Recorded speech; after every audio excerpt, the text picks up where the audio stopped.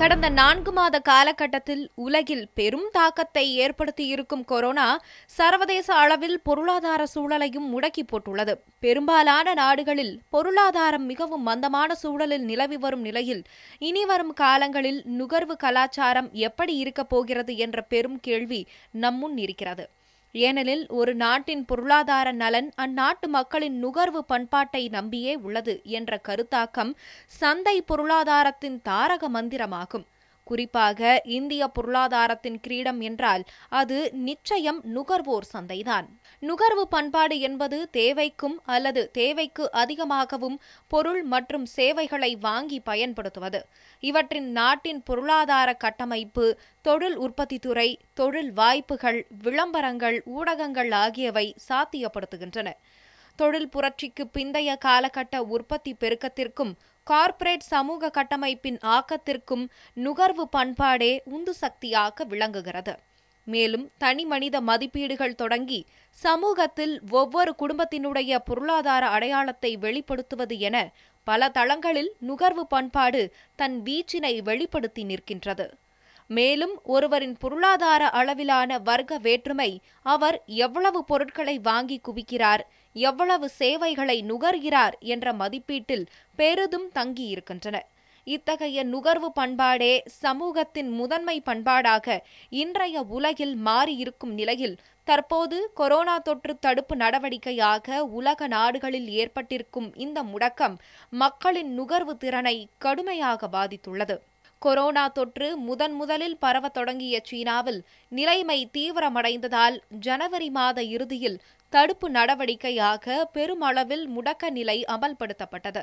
இதன் விளைவாக இந்த ஆண்டின் முதல் 3 மாதங்களில் உலகின் 2வது மிகப்பெரிய பொருளாதாரத்தை கொண்ட சீனா வல்லுநர்கள் கணித்த அளவை விட பல தசாப்தங்களில் இல்லாத அளவிற்கு மோசமான பொருளாதார சரிவை கண்டது. ஆம், சீனாவின் உள்நாட்டு மொத்த உற்பத்தி வளர்ச்சி விகிதம் 2020ஆம் ஆண்டின் முதல் 3 மாதங்களில் 6.8% அளவுக்கு குறைந்துள்ளதாக அந்நாட்டின் அதிகாரப்பூர்வ தரவு தெரிவிக்கிறது. அதேபோல் தற்போது இந்தியா மற்றும் பிற தெற்காசிய நாடுகள் கடந்த 40 ஆண்டுகளில் இல்லாத மிக மோசமான பொருளாதார வளர்ச்சி செயல்திறனை இந்த ஆண்டில் பதிவு செய்ய வாய்ப்புள்ளது என்று உலக வங்கி சமீபத்தில் தனது அறிக்கையில் தெரிவித்திருந்தது. மேலும் தெற்காசியாவில் நிலவி வரும் சமத்துவமின்மையை இந்த சூழல் வலுப்படுத்தும் என்றும் அதில் எச்சரிக்கப்பட்டிருந்தது. இதில் இந்தியாவை பொறுத்தவரையில் லட்சக்கணக்கான அமைப்பு சாரா தொழிலாளர்கள் ஏற்கனவே தங்களது வாழ்வாதாரத்தை இழந்துவிட்டனர். இன்னும் பல கார்ப்பரேட் கம்பெனிகளும் தொழிற்சாலைகளும் தொடர்ந்து இயங்குவதற்கான சூழல் இல்லாமல் அபாய கட்டங்களில் இருக்கின்றது. இதனால் லட்சக்கணக்கான மக்கள் தங்கள் வேலைகளை இழக்கும் மோசமான சூழல் ஏற்படலாம் என பொருளாதார நிபுணர்கள் தொடர்ந்து எச்சரித்து வருகின்றனர். இதற்கு முந்தைய காலகட்டங்களில் பொதுவாக வேலைவாய்ப்பு இழப்புகள் நுகர்வோர் சந்தையை பெரிய அளவில் பாதிக்காது என கூறப்பட்டு வந்தது. ஆனால் இன்றைய சூழல் அப்படி இல்லை. இன்னும் குறிப்பாக சொல்ல வேண்டுமானால் கொரோனா வைரஸ் பரவுவதற்கு முன்னரே இந்தியாவின் பொருளாதார வளர்ச்சி குறைந்துதான் இருந்தது. உலகின் அதிவிரைவாக வளரும் நாடுகளில் ஒன்றாக இருந்த இந்தியாவின் வளர்ச்சி கடந்த நிதியாண்டில் 4.7 குறைந்தது. இது கடந்த 6 ஆண்டுகளிலேயே மிகவும் குறைந்த வளர்ச்சி விகிதமாகும். கடந்த 45 ஆண்டுகளில் இருந்ததை விட வேலைவாய்ப்பின்மை சென்ற ஆண்டு அதிகமானது என்பதும் தற்போதைய சூழலில் நாம் நினைவு கூற வேண்டிய ஒன்று. மேலும் 8 முக்கிய தொழிற்துறைகளின் தொழிற்சாலைகளிலிருந்து வரும் உற்பத்தியும் கடந்த ஆண்டு 5.2% குறைந்தது. இது கடந்த 14 ஆண்டுகளில் ஏற்பட்ட மோசமான சூழலாகும்.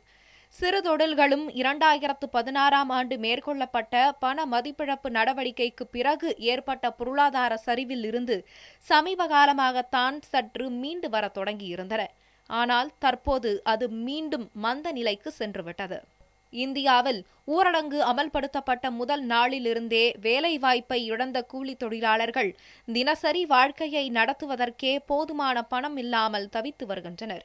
மற்றொரு புறம் நடுத்தர மக்கள் தங்களது மொத்த சேமிப்பையும் இந்த இக்கட்டான காலத்தில் செலவு செய்து வருகின்றனர். மக்களின் பொருளாதார சூழல் தொடர்ந்து மோசமடைந்து வரும் சூழலில் மற்றொரு புறம் அத்தியாவசிய பொருட்களின் விலைகளும் தட்டுப்பாடும் அதிகரித்து வருகிறது. நாட்டில் இந்த மருத்துவ அவசர கால சூழல் நீடித்து வரும் நிலையில் இனி நாட்டின் பொருளாதார சூழலும் நுகர்வு திறனும் என்னவாக போகிறது என்பது குறித்து பல கேள்விகளும் சந்தேகங்களும் எழுகிறது. அது குறித்த விளக்கத்தை பொருளாதார நிபுணர் வெங்கடேஷ் ஆத்ரேயா தருகிறார். அதனை தற்போது பார்க்கலாம். கன்சூமரிஸ்ட் கல்ச்சர்னு சொல்லுவாங்க. அது நுகர்வு பண்பாடுன்னா அதுக்கு பல விளைவுகள் இருக்கு. இந்த நுகர்வு பண்பாடுகள் நாட்டில் வலுவாச்சுன்னா எப்படியாவது பணம் சேர்த்து எப்படியாவது செலவழித்து வாங்கணும் அப்படிங்கிறதுக்காக பல்வேறு மாண்புகளை கூட மீறி விழுமியங்களை கூட மீறி மக்கள் செயல்படுவாங்க. உதாரணத்துக்கு இந்த ஆடம்பரமான வாழணும் ஆசையில பல தவறுகள் செய்வாங்க. அது கன்சூமரிஸ்ட் கல்ச்சர். அதுல வந்து எப்படி பெண்கள் அப்படி பண்றாங்க விளம்பரங்கள்ல பொருளை வாங்குறதுக்கு. அது நுகர்வு என்ன ஆகும் நாட்டுல மக்கள்கிட்ட வாங்க சக்தி இல்லையே என்ன ஆகும் அப்படின்னு கேட்குறீங்க. ஒண்ணு இது பொதுவாகவே நம்ம நாட்டுல வந்து மிகப்பெரிய ஏற்பாடுகள் இருக்கு. செல்வந்தர்களுக்கு தான் ஏராளமான செல்வங்களுக்கு வந்து இருக்கு. ஒரு நாட்டினுடைய 100 கணக்கான குடும்பங்கள் எடுத்துக்கிட்டீங்கன்னா அவங்க தான் நாட்டுடைய மொத்த சொத்திலே போய் வச்சிருக்காங்க. அது ஒரு பக்கம் இருக்கணும். அந்த டாப் 1% கிட்ட தான் வந்து ஒரு கிட்டத்தட்ட தேசத்தின் மொத்த சொத்துல 60% அவங்களுக்கு இருக்கு. அதெல்லாம் பெரும்போது மக்களுக்கு வந்து பெரிய வாங்கும் சக்தி கிடையாது சாதாரண நாட்கள்லயே. இப்போ அதுக்கு மேல என்ன ஆயிடுச்சுன்னா ஒரு 25-30 ஆண்டுகளாக நடைமுறைப்படுத்தக்கூடிய இந்த தாராளமய கொள்கை வந்து இன்னும் கடுமையாக சாதாரண ஏழை மக்களை உழைக்கும் மக்களை பாதிச்சிருக்கு. நகர்ப்புற தொழிலாளிகள் பெரும்பாலும் நம்முடைய தொழிலாளிகள் அல்லது சுய வேலை செய்வோர் இருக்காங்கல்ல, விவசாயிகள், கைவினைஞர்கள், கூலி தொழிலாளிகள், இவங்களுடைய மொத்த தொகையை பார்த்தீங்கன்னா ஒரு 93% வந்து அவங்க அனார்கனைசேஷன் முறைசாரா துறைகள் இருக்காங்க, திரட்டப்படாத தொழிலாளிகளாக இருக்காங்க, அது திரட்டப்படாத சுய உழைப்பாளிகளாக இருக்காங்க. அங்கங்கே விவசாய சங்கம் இருக்கலாம், விவசாயம் இருக்கலாம், விவசாயம் இருக்கலாம். பட் ஜிஎஸ்டி கொண்டுட்டாங்க. ஜிஎஸ்டி வரி விதிப்பு முறையும் வந்து சாதாரண சிறு சிறு வியாபாரிகளை பாதிக்கும். ஜிஎஸ்டி வந்து முன்னாடி ஒரு ஆண்டுக்கு 1.5 கோடி ரூபாய்க்கு மேல விற்பனை இருந்தால் தான் நீங்க வரிக்குள்ளேயே வருவீங்க. வரியே போடுவாங்க. ஜிஎஸ்டி 20 லட்சம் ரூபாய் குறைச்சி ஒட்டுக்கிடக்காரங்க கூட வரி விலைக்குள்ள கொண்டு வந்துச்சு. வெறும் செல்வந்தர்களுக்கு வரி விலைக்கு கொடுத்துட்டேன். சின்ன சின்ன நாட்டில் வரி விலைக்குள்ள கொண்டதுக்கு அரசாங்கம் போட்டுக்கிட்டு இருக்கு இந்த காலகட்டத்தில். இந்த கடந்த 6-7 ஆண்டுகள்ல இந்த மோடி பாஜக அரசுடைய பிரதான அழுத்தமே எங்க இருக்குன்னா சிறு குறு தொழில் முனைவோர், சிறு குறு வியாபாரிகள், சிறு குறு விவசாயிகள் இவங்களுக்கு கொடுக்கப்பட்ட கொஞ்ச நேர செலவுகளை பறித்து பெரும் செல்வந்தர்களுக்கு மீண்டும் மீண்டும் வரி விலக்கு, வரி குறைப்பு ஊக்கமளித்து அதன் மூலம் அவங்க முதலீடு செய்வாங்க. அதனால வந்து தொழில் வளரும், வேலை வாய்ப்பு என்ற ஒரு அனுமானத்துல ஒரு கதையாடல். அதான் கதையாடல். நேரேட்டிவ் என்னன்னா பிக் டாக்ஸ் கன்செஷன்ஸ் அவங்க வந்து இன்வெஸ்ட் பண்ணுவாங்க. ஆனா அப்படி முதலீடு செய்வாங்களா, இப்படி செஞ்சா வேலை கிடைக்குமா என்பதையெல்லாம் நம்ம பரிசீலித்து பார்க்கறதே கிடையாது. இப்போ நம்முடைய அனுபவம் என்னன்னு சொன்னா 2 புள்ளிவிவரங்கள் உங்களுக்கு முக்கியமா 2011-12 ஆகிய 2 ஆண்டுகளை ஒப்பிட்டு பார்க்கும்பொழுது ஒரு முக்கியமான புள்ளிவிவரம் வந்து வேலையின்மை. அரசு புள்ளிவிவரங்கள் நான் சொல்றேன். அரசு வெளியிட மறுத்தாலும் அரசு புள்ளிவிவரங்கள் தான். இப்போ இந்த வேலையின்மை அறிக்கை வெளியிட்டாங்க. ஒரு வழியில எலெக்ஷனுக்கு முன்னாடி விடாம தடுத்தாங்க. எலெக்ஷனுக்கு வெளியே வந்துருச்சு. நுகர்வோர் அறிக்கையை வெளியிட்ட இன்னும் 2 சர்வே இருக்கு. Unemployment survey, consumer export survey. அந்த அன்எம்ப்ளாய்மெண்ட் சர்வே என்ன சொல்லுதுன்னா 2011-12 2% இருந்த வேலையின்மை விகிதம் 3 மடங்கு அதிகரிச்சு 6% ஆயிடுச்சு 2018 அப்படின்னு சொல்லுது. அது கூட ஒரு குறைவான மதிப்பீடு தான். ஏன்னா இந்தியாவில வந்து எந்த சமூக பாதுகாப்பு இல்லாததுனால சுத்தமா வேலை இல்லாமல் இருக்கிறதுங்கிறது ரொம்ப குறைவா இருப்பாங்க. ஏதோ ஒண்ணு பண்ணிக்கிட்டு இருப்பாங்க. ஏதோ ரோட்ல உட்காந்து ஷூயாவது பாலிஷ் பண்றேன்னு சொல்லுவாங்க. ஏன்னா பிழைக்கிறதுக்கு வழி இல்லை. யாரும் சாப்பாடு போட மாட்டாங்க. ஏழைகளுக்கு வந்து சோம்பேறியா இருக்கிறதுக்கான வாய்ப்பே கிடையாது. பணக்காலம் தான் சோம்பேறியா இருக்காங்க நாட்டில். அப்போ பெரும்போது நமக்கு ஏதோ ஒரு தொழில் இருப்பாங்க. அது ரிப்போர்ட் பண்ணும்போது நாங்கள் எம்ப்ளாய்ங்க. உதாரணத்துக்கு இந்த சர்வேலேயே எப்படின்னா நீங்க லாஸ்ட் 1 இயர்ல எவ்வளவு நாள் வேலைக்கு போனீங்க, வேலைக்கே போகலையா, அதனால தான் எம்ப்ளாய்டு. இது ஒண்ணு. இதுலயே எந்த ஃபர்ஸ்ட் தான் போனீங்கன்னா ஒரு இளம் வயது ஒரு 15-28 வயசுக்குள்ள இருக்கிறவங்க பார்த்தீங்கன்னா அவங்களுக்கு அன்எம்ப்ளாய்மெண்ட் இன்னும் ஹையர் ஆகும். ஒரு 17%. அதே மாதிரி படித்தவர்கள் 10-12 கிளாஸ் படிச்சு முடிச்சிருக்காங்க அவங்களுக்கு அதுக்கு மேல கிராஜுவேட்ஸ். இந்த எஜுகேஷன் செக்ஷன்லயும் அன்எம்ப்ளாய்மெண்ட் ரேட் ஹையா இருக்கு. 18-20% இருக்கு. இது நான் சொல்றது 2017-18 சர்வே கணக்கு. பெரிய அளவுக்கு அதிகரிச்சிருக்கு வேலையின்மை. இதெல்லாம் இதுக்கு முன்னாடி கொரோனாக்கெல்லாம் முன்னாடி. 2வது ஒரு அந்த நுகர்வு கேட்டீங்க இல்லையா, நுகர்வு சர்வே என்ன சொல்லுதுன்னா அது குடும்ப நுகர்வு, ஹவுஸ் ஹோல்ட் கன்சூமர் எக்ஸ்பெண்டிச்சர். மாதம் ஒரு குடும்பம் வந்து எவ்வளவு நுகர்வு செலவழிக்குது, அப்படிங்கிற விவரங்களை சர்வே பண்றாங்க. அதன்படி பாத்தீங்கன்னா 2012 6 ஆண்டு காலத்துல வந்து பொருளாதாரம் வளர்ந்ததா சொல்றாங்க இல்லையா, 6%, 7% ஜிடிபி எல்லாம் சொல்லிட்டு இருக்காங்க இல்லையா, ஜிடிபி க்ரோத் ரேட்லாம் சொல்றாங்கல்ல. ஆனா ஆச்சரியம் என்னன்னு பாத்தீங்கன்னா 2017 இந்தியாவோட கிராமப்புறங்கள்ல சராசரி ஒரு குடும்பத்தின் தலா நுகர்வு per capita consumer expenditure அவரோட ஹவுசிங் கிராமப்புற குடும்பத்தினுடைய மாதாந்திர தலா நுகர்வு அப்படின்னு பாத்தீங்கன்னா அது வந்து 2012 ஒப்பிட்டு பார்க்கும்போது ஏறத்தாழ 8.8% சரிஞ்சிருக்கு, குறைஞ்சிருக்கு.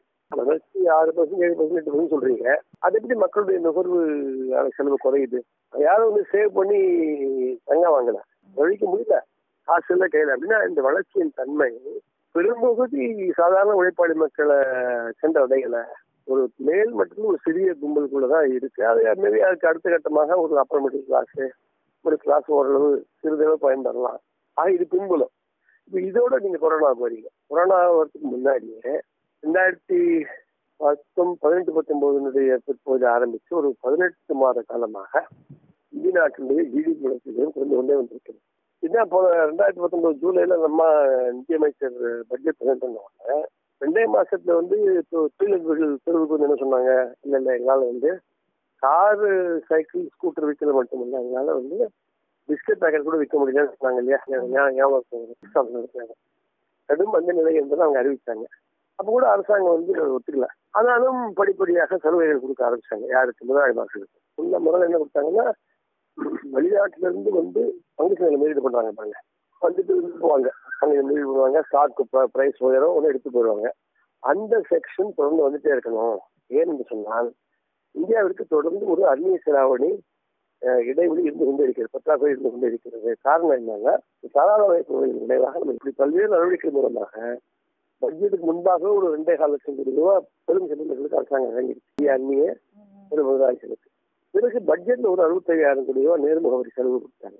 டைரக்ட் டாக்ஸஸ், வருமான வரி, கார்பரேட் வரி கொடுத்தனால ஏறத்தாழ ஒரு 3 லட்சம் கோடி ரூபாய் அரசிடமிருந்து செல்வந்தர்களுக்கு தாராளமாக்கப்பட்டு, இதுக்கெல்லாம் மத்தியில தான் வந்து அரசுடைய கொள்கைகள் வலுவாக முன்வைப்பது. வெளிநாட்டு முதலாளிகள் தொடர்ந்து வரணும், அவங்க உற்பத்தி பண்ணாதான் பரவாயில்ல, பங்குச்சந்தை வந்தா கூட போகணும், வந்துட்டே இருக்கணும், நமக்கு அந்நிய செலாவணி பற்றாக்குறை இருந்துகிட்டே இருக்கு.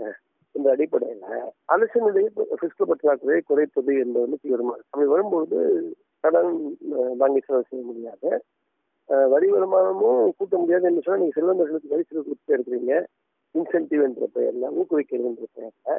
ஆக எங்க அடி விழுதுன்னு பாத்தீங்கன்னா, மக்கள் மீது செலவழிக்கப்பட வேண்டிய செலவுகள். இன்னைக்கு நீங்க வந்து கொரோனா தொற்றை பேசிட்டு இருக்கிறீங்க, ஆனா ஆரோக்கியத்துறைக்கு, மக்கள் நல்வாழ்வுத்துறைக்கு எவ்வளவு செலவழிக்கிறோம் நம்ம பாத்தீங்கன்னா, மத்திய மாநில அரசுடைய 30% ஹெல்த் செக்டருக்கு வந்து தேச உற்பத்தி மதிப்புல 1.25% கூட இல்லை. இது வந்து மிக கொடுமையான ஒரு நிலைமை. அது நுகர்வை பொறுத்தவரையில் நுகர்வு மீட்புக்கான வாய்ப்புகள் தற்சமயம் குறையும். கொரோனா ஒரு வழியா முதிர்ந்து பிறகு மீண்டும் பொருளாதாரத்தை மேம்படுத்தணும்னு சொன்னா பிரதானமாக அரசு கணிசமாக கூடுதல் செலவுகளை மேற்கொள்ள வேண்டியிருக்கும். ஏராளமான முதலீடுகளை செய்யணும். விவசாயத்துல, ஊரக கட்டமைப்பு வசதிகள்ல, கல்வியில, ஆரோக்கியத்துல, இதெல்லாம் வந்து அரசாங்கம் கணக்காக முதலீடுகள் செய்தால் கிராமப்புறங்கள்ல ஓரளவு வாழ்க்கையை மேம்படுத்த முடியும், வேலைவாய்ப்புகளை உருவாக்க முடியும், மக்களின் நுகர்வு சக்தியை மேம்படுத்த முடியும். ஆனா இதெல்லாம் செய்யணும்னு சொன்னா ஒன்று செல்வந்தர்கள் மீது வரி எஃபெக்டிவா வசூல் பண்ணப்படும். வரியும் போட மாட்டீங்க, ஓட்ட வரியும் வசூல் பண்ண மாட்டீங்கன்னா அது வந்து எப்படி அரசாங்கத்துக்கு ஏழை மக்களுக்கு செலவு செய்ய பணமே இருக்காது. அப்போ அந்த வரி கொள்கைகள் மாற, அப்போ நுகர்வு மீள, நாட்டின் நுகர்வு சொத்துக்கள் மீள வேண்டும், மக்களுடைய நுகர்வு அதிகரிக்கணும்னு சொன்னா அரசின் கொள்கைகள் அடிப்படையாக மாற வேண்டும். நேர்முக வரிகளை அதிகப்படுத்தி மறைமுக வரிகளை குறைத்து, இந்த பீரியட்ல அந்நாடு சந்தையில கச்சா எண்ணெய் குறைஞ்சிட்டே வருது, அது ஒரு பைசா கூட உங்களுக்கு எதுவும் கிடைக்கல. அது பூரா வந்து அரசாங்கம் கலால் வழியா எடுத்துக்கணும், மத்திய அரசாங்கம். மாநில அரசுக்கு பெரிய பிரயோஜனம் இல்லை. அப்ப நீங்க என்ன பண்ண வேண்டியதுன்னா, இந்த வரி கொள்கைகளை மாற்றணும், அரசு முதலீடுகளை மேற்கொள்ள வேண்டும். தனியார்களுக்கு ஊக்குவிப்பு அளிக்கிறதுலாம் தப்பு இல்லை, பண்ணினீங்கன்னா என்ன அதனுடைய விளைவுகள் ஸ்டடி பண்ணணும். நம்பிக்கையில அனுமானத்தை மட்டுமே கொடுத்து போகணும். அப்போ அப்படி பல அடிப்படை கொள்கை மாற்றங்கள் தேவை. தாராளமய தனியார் மறுபரிசீலனை செய்யணும். அதன் விளைவாக தான் நீங்க இப்படி ஒரு நெருக்கடி சிக்கிட்டு இருக்கீங்க. ஏராளமான அந்நிய பற்றாக்குறை ஏற்பட்டு எப்படியாவது அந்நிய மூலதனம் வரணும், ஆகவே பற்றாக்குறை குறைக்கணும், பற்றாக்குறை என்ற ஒரு பாதையில போயிட்டு இருக்கீங்க. அப்படி இல்லாம இந்தியாவில இருந்து கேபிட்டல் வந்து இந்தியாவுக்குள்ள கேபிட்டல் வெளியே போறது நம்ம கட்டுப்படுத்துவோம், கேபிட்டல் கண்ட்ரோல் வைப்போம், என்றெல்லாம் சொன்னா நல்லா இருக்கும். இது வர்த்தக ஏற்றுமதி இருக்கிறதை கண்ட்ரோல்ஸ் கொண்டு வருவோம் என்று அரசு ஒழுங்குபடுத்தினால், அரசு செலவுகளை முதலீடுகளை மேற்கொண்டால், அதற்கு உரிய வகையில் வரி தொகைகளை மாற்றிக்கொண்டால் மீட்சிக்கான வாய்ப்புகள் பெற்றாகும். உலக பொருளாதாரமே வருகிற ஆண்டுல மைனஸ்ல போகுதுன்னு சொல்றாங்க. ஸோ நமக்கு 2020-2021 நிச்சயமா அவுட்டு, ஒண்ணுமே வாய்ப்பு இல்லை. இப்போ நம்ம ஆல்ரெடி ஏப்ரல் நடக்கிறோம். அப்போ ஏப்ரல் 1ஆம் தேதியிலிருந்து 2020-2021 நிதி அனுப்பிச்சோம். இந்த ஒரு ஆண்டுக்கு சுத்தமாக மீட்சிக்கான வாய்ப்பு மிக மிக குறைவு. அதுக்கு பிறகு 2022 என்ன ஆகும் அப்படிங்கிறது ஒன்று உலக பொருளாதாரத்தில் என்ன மீட்சி ஏற்படுதுங்கிறதையும் சார்ந்திருக்கு. ரெண்டாவது, எந்த அளவுக்கு இந்த கொரோனா தொற்று மீண்டு வரும், அதை ஒட்டி அரசுடைய வருவாய் எப்படி கூடுது, அரசு வரி கொள்கைகளை எப்படி அமல்படுத்துது, எல்லாம் பொறுத்து தான் மீட்சி இருக்கு. எனக்கு தெரிஞ்சு நான் அசஸ் பண்றதுக்கு 2 ஆண்டுகள் கடினமா இருக்கும். 2021, 2021, 2022.